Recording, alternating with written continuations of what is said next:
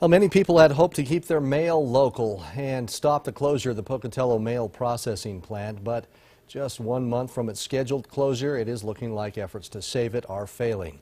Eyewitness News reporter Luke Jones is live tonight at the processing center. Luke, what are people saying now? Well, not a lot of good things, Todd. In fact, city leaders held a town hall meeting on this very subject tonight. A lot of people worried about possible delivery delays. Others just say this could have a crushing effect on the local economy. It was a packed house tonight at Pocatello City Council chambers. Citizens, business owners, and elected leaders all concerned about one thing. How often do we get our mail? Starting next month, the U.S. Postal Service will stop processing mail at this Flandro Drive office and instead send it to Salt Lake City. Postal workers say it'll cost them 56 jobs. When a job is lost in the community, there's a ripple down effect.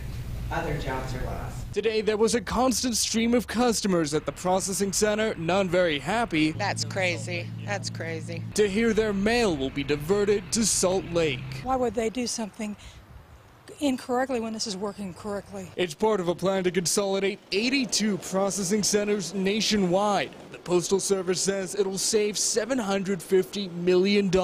How does it save time and money when they have to send it clear down to Salt Lake for it to just come right back here? Postal leaders say it'll still take only 2 days to send a letter, but not everyone's convinced. That's absolutely not correct. The delay has been 3 to 5 days. I think it's ridiculous myself, but I've never won a war against any kind of government entity yet.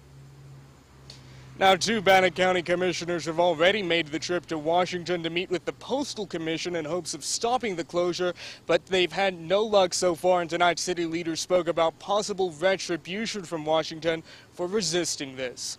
Live in Pocatello tonight, I'm Luke Jones. All right, Luke, thanks. Once the processing center closes, the post office part of it itself will remain open.